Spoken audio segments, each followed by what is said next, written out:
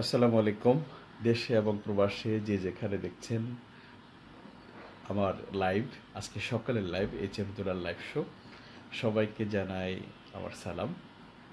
তো আজকে যে বিষয়টা নিয়ে আমি কথা বলার চেষ্টা করছি সেটা হলো, আসুন হাসি মুখে কথা বলি। আমরা হাসি মুখে যদি কথা বলতে পারি, আমাদের শুধু নিজের নয়, আমাদের সবার, সমাজের সবারই কাজে লাগে। অর্থাৎ আপনি যদি হাসেন, আপনার মুখে যদি হাসি থাকে, তাহলে সেই হাসিটা আপনার আশেপাশের মানুষকেও হাসতে বা ভালো কাজে উদ্বুদ্ধ করে। সত্যিকার অর্থে আমরা যদি বলি যে মানুষের সম্পর্কের প্রয়োজনে, মানুষের ব্যক্তিগত প্রয়োজনে আমরা মানুষের সাথে সম্পর্ক করি। আমাদের সম্পর্ক কাদের সাথে? যদি পারিবারিক সম্পর্ক বলি, তাহলে সেটা হতে পারে আপনার স্ত্রীর সাথে, আপনার স্বামীর সাথে, আপনার বাবার সাথে, আপনার মায়ের সাথে, আপনার সন্তানের সাথে। এরপরে যদি আমরা বিশ্লেষণ করি, তাহলে আমরা বলতে পারি সেটা হলো আমাদের বাহিরের জগৎ। সেটা স্কুল কলেজে বন্ধুবান্ধবের সাথে হতে পারে, সহপাঠীর সাথে হতে পারে। এরপরে হতে পারে হলো আপনার অফিস, যদি বলি অফিসের কলিগের সাথে হতে পারে। অফিসের দুই ধরনের কলিগ রয়েছে আমরা জানি। সাধারণত যেটাকে আপনার নিচে যারা রয়েছে, আপনার যারা সাবঅর্ডিনেট রয়েছে, যারা আপনার অধীনস্থ রয়েছে, তারা একটা শ্রেণী, এবং আপনার যারা বস রয়েছে তাদের একটা শ্রেণী রয়েছে।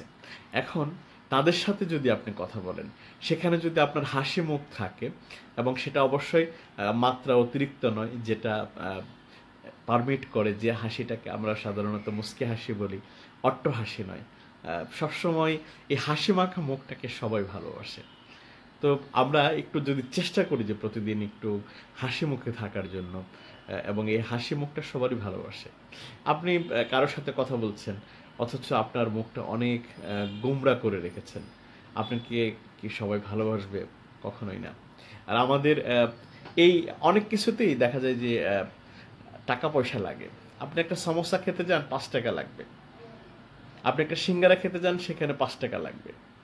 আপনি যদি বাদাম খেতে যান, এক ঠোঙ্গা বাদাম, সেটাও আপনার 5 থেকে 10 টাকা লাগবে। কিন্তু এই একটু হাসি মুখে কথা বলার জন্য কিন্তু কোনো টাকা পয়সার প্রয়োজন হয় না। তো এই জন্য আমি যেটা বলবো যে আমরা তাহলে হাসি মুখে কেন থাকতে পারি না? যারা আমাকে দেখছেন, আপনারাও আমাকে লিখে জানাতে পারেন এই হাসি মুখে থাকার আহ, আহ, উপকারিতাটা লিখতে পারেন, এবং কেন আমরা হাসি মুখে থাকি না সেটাও লিখতে পারেন, কেন থাকা প্রয়োজন সেটাও লিখতে পারেন।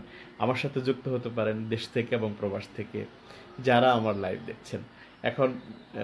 এই সকালবেলা ব্যস্ত সময়ে আমরা যারা গাড়িতে রয়েছে, গাড়িতে যারা আমরা লাইভ দেখছি, তাদের বলবো যে আমরা যখন কোনো কন্ট্রাক্টর আপনার কাছে ভাড়া চাইতে আসবে, তখন আপনার সাথে অবশ্যই হাসি মুখে তাকে বলেন, হ্যাঁ দিচ্ছি, একটু পরে নাও।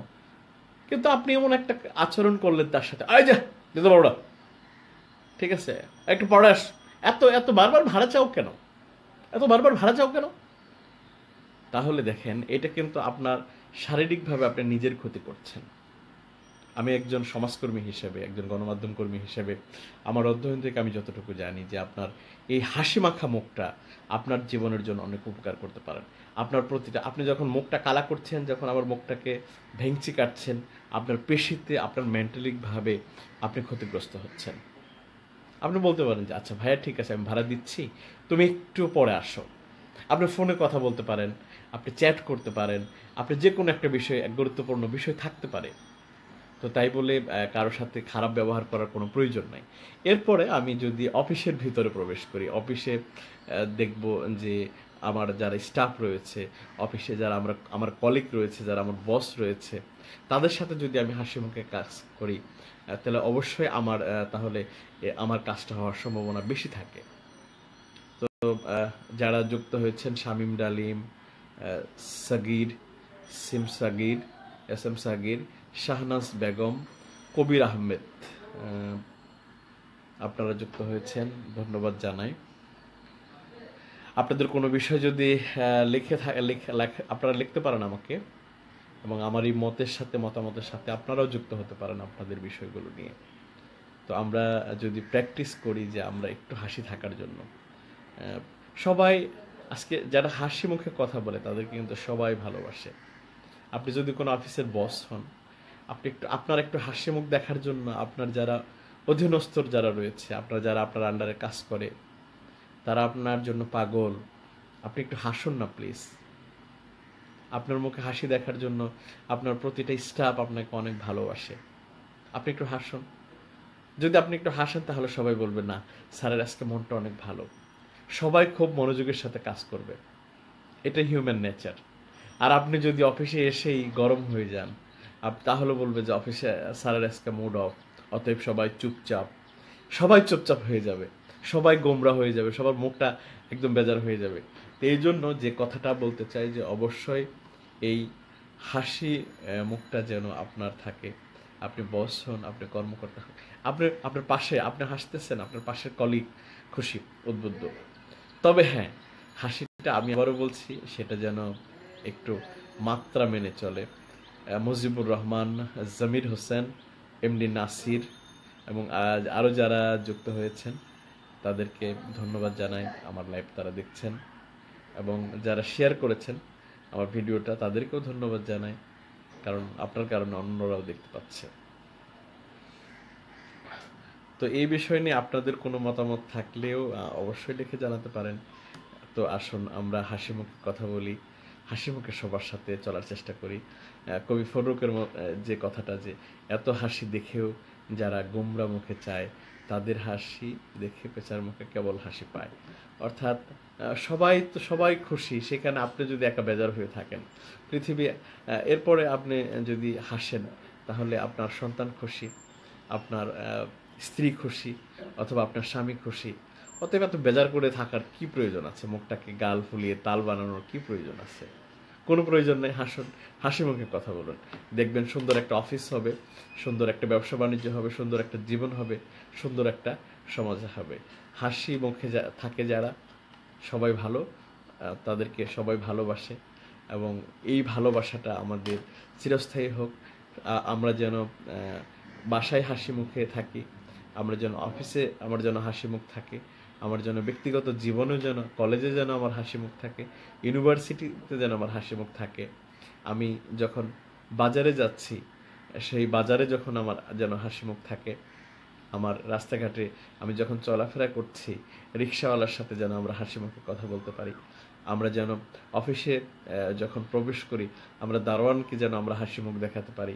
আমরা যেন অতিরিক্ত মেজাজ, একটা কথা তো বরাবরই আমরা জানি, সেটা হলো যে রেগে গেলেন তো হেরে গেলেন, রেগে গেলেন তো হেরে গেলেন। অর্থাৎ আপনার এই অতিরিক্ত রাগটা আপনার ব্যক্তিগত জীবনেও ক্ষতির কারণ এবং আপনার পারিপার্শ্বিক যে পরিবেশটা সেটাও নষ্ট হয়, মানুষ আপনাকে ঘৃণা করতে থাকে। অতএব কারোর সাথে বেশি রাগ করার প্রয়োজন নাই। রাগ করে কী লাভ? আজকে যদি আপনি পৃথিবী থেকে বিদায় নেন তাহলে কালকেই কিন্তু 2 দিন।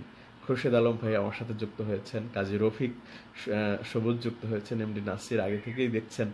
তো সবাইকে বলবো যে আসেন আমরা খুশি মনে রাগটাকে দূর করে অতিরিক্ত যে স্ট্রেস যেটা আমরা নিয়ে থাকি মানসিকভাবে, সেটা কমানোর চেষ্টা করি, সুন্দরভাবে জীবনটাকে গড়ার চেষ্টা করি। আর যেটা বলছিলাম যে আজকে আমি অসুস্থ হয়ে যেতে পারি, আজকে আমার এই হাসি মুখ চিরতরে বিদায় নিতে হতে পারে। আসাদুজ্জামান যুক্ত হয়েছেন, আসাদুজ্জামান সবুজ, কংগ্রেচুলেশন যারা আমার লাইভ দেখছেন।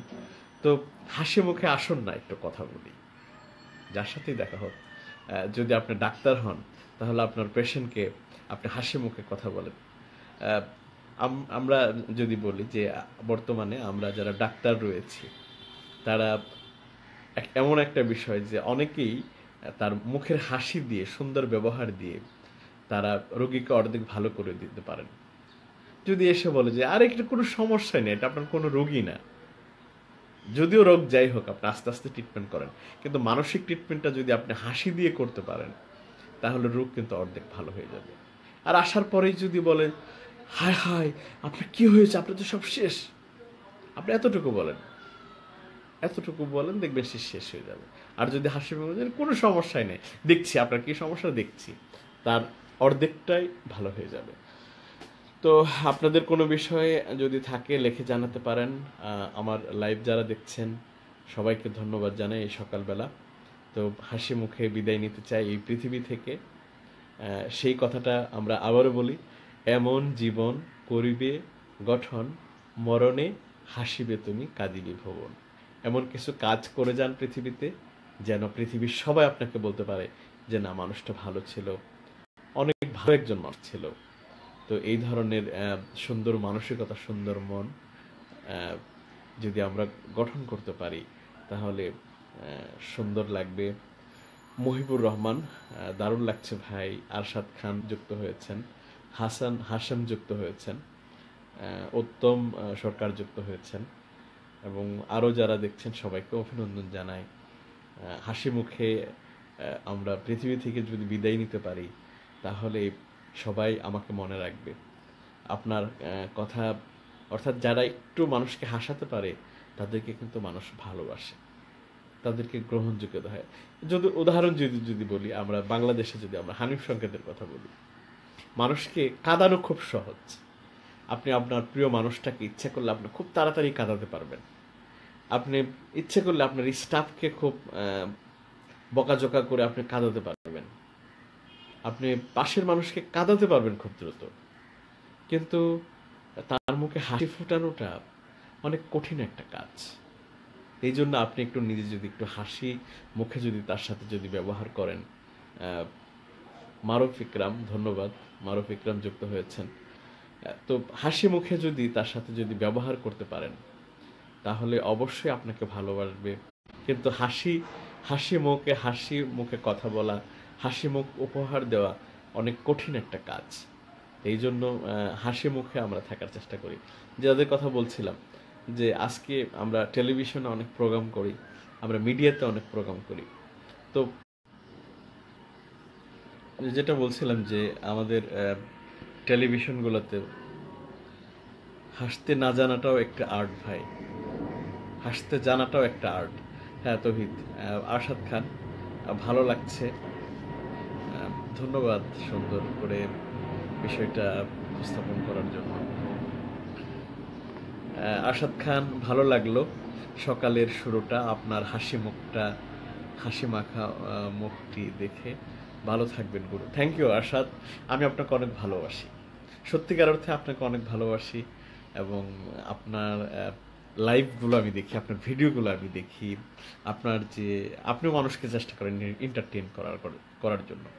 তো আমি যেটা বলতে চাচ্ছিলাম যে টেলিভিশনের ক্ষেত্রে অনেক প্রোগ্রাম করে থাকে, কিন্তু আমরা যদি ইত্যাদির কথা, যদি বিনোদনমূলক ম্যাগাজিনের অনুষ্ঠান, শ্রদ্ধেয় হানিফ সংকেত যেটা করেন, সেই সেই অনুষ্ঠানটা যারা আমরা দেখি, সেখানে আমাদের মনটা ভরে যায়। কেন? সেখানে থাকে অনেক বিনোদনে ভরপুর। তারপরে যদি আমরা আব্দুল নূর তুষারের সেই শুভেচ্ছা অনুষ্ঠানের কথা যদি আমরা বলি, সেই অনুষ্ঠানটা কিন্তু আমাদের হৃদয়কে ভালোবাসে।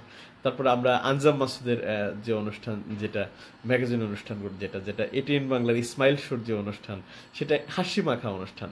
তারপরে কমেডি আওয়ার, তারপরে আমাদের মাই টিভিরও কমেডি প্রোগ্রাম রয়েছে, সে বিশেষ করে আমাদের প্র্যাঙ্ক শো, তৌহিদ আফ্রিদির প্র্যাঙ্ক শো যারা দেখেন, এবং যারা তৌহিদ আফ্রিদির ভাই ব্রাদার শো এবং অন্যান্য প্রোগ্রাম যারা দেখেন, তাদের কিন্তু মনটা ভালো হয়ে যায়। তো তারপরে বিশেষ করে যারা ইউটিউবার রয়েছেন, তারা ফানি ভিডিওগুলো মেক করেন। বিশেষ করে আমাদের তৌহিদ আফ্রিদির কথা বলতেই হবে, অর্থাৎ আমাদের মাই টিভির শ্রদ্ধেয় পরিচালক তৌহিদ আফ্রিদি, আমাদের শ্রদ্ধেয় চেয়ারম্যান নাসিরউদ্দিন সাথীর সুযোগ্য ছেলে, আমাদের প্রিয় মানুষ তৌহিদ আফ্রিদির প্র্যাঙ্ক ভিডিওগুলো আমরা দেখতে পারি। আপনার মন যদি একটু খারাপ থাকে, আপনি কি করবেন?